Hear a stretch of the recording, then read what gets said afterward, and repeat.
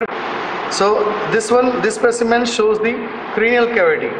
Cranial cavity is divided, floor of the cranial cavity is divided into three depressions: anterior cranial fossa, middle cranial fossa, and the posterior cranial fossa. Anterior and middle cranial fossa is separated by the lesser wing of sphenoid, and middle and posterior cranial fossa is separated by superior border of petrous temporal.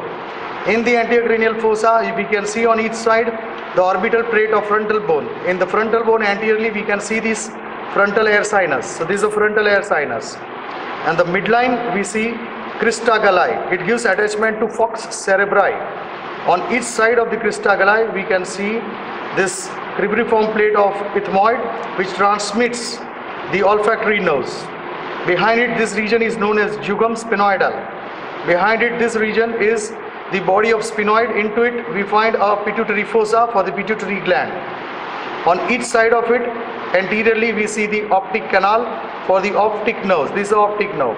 Just beside it, we can see the lumina of the internal carotid artery.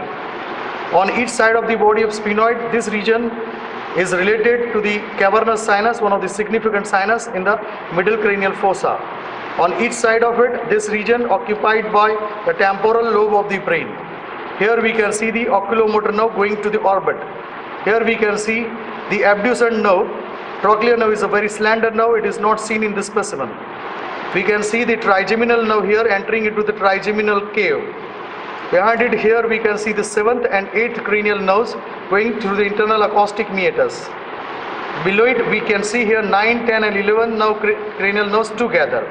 And lower part in the foramen magnum, here we can see the hypoglossal nerve. Within the foramen, we can see the spinal cord, which is continuation of medulla oblongata.